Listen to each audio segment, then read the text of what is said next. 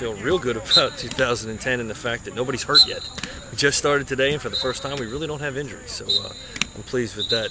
We've been chomping at the bit since the last game to get out here, and this is the time of year that doesn't matter what else is going on in the world. It really doesn't matter what happens in the Middle East or Baltimore City. We got practice today, and the kids are really excited, and it's a different feeling in the air.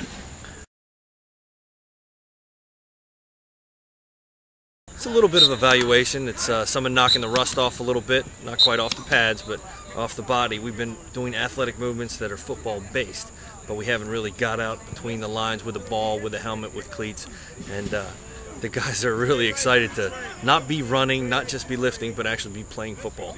So take a couple days of that and get acclimated to run around with a helmet on in hot, humid weather. And a couple days from now, we'll put the pads on and shake the rust off the pads. To be honest, I think 30 days is too long. You ask these guys when they put pads on, they're going to want to start playing right away. It's a good test. It's a good evaluative tool. It'll be a good fight against a quality Big Ten team. It's a good experience traveling on the road, playing on a Thursday night on TV, and all things that we can bring back towards the regular season for experience.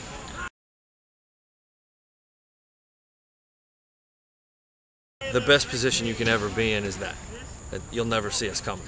And that's a nice place to be. It's awful hard if you say you're Villanova and everybody's gunning for you week after week after week. So we have an opportunity to be the surprise. But as far as what the polls say, but from the Olympics to horse races to the NBA, pick a sport, pick a challenge. Nobody gives a damn who was picked in the beginning. It's who finishes.